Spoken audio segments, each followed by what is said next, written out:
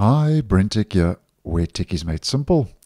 So Microsoft Edge has finally received this week's weekly security fixes, which rolled out late yesterday in my region. So to double check, as always, that we have received this latest point release, we head to our main menu, help and feedback about Microsoft Edge.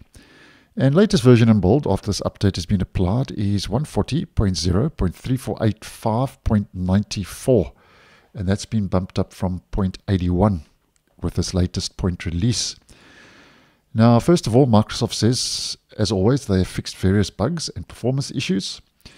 And then we get the Chromium security updates that have been rolling out to the other Chromium-based web browsers that are also included. And that includes 3 security fixes addressing 3 high-severity security flaws.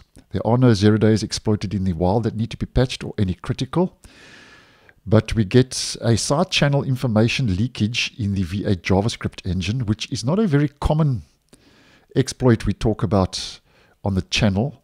But a brief overview as to what that is, if you missed my previous video on Google Chrome. Basically, it's a vulnerability that could potentially allow a remote attacker who has convinced a user to visit a malicious website to read sensitive data from the browser's memory, bypassing security measures designed to keep information isolated. That's just a brief description.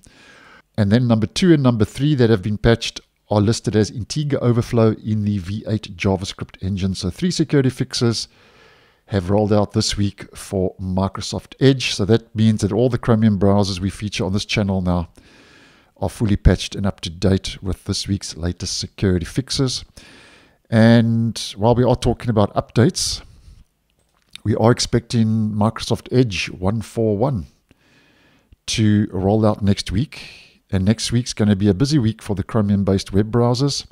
So in the calendar, we are expecting Edge to start rolling out Thursday, the 2nd of October. That's going to be Edge version 1.4.1, which will be the latest version upgrade in the latest release. So if you are using Edge, that may be something to look out for. And we are also expecting Brave and Google Chrome to also roll out next week. So a busy browser update week. And obviously, I'll keep you guys posted when those updates do roll out.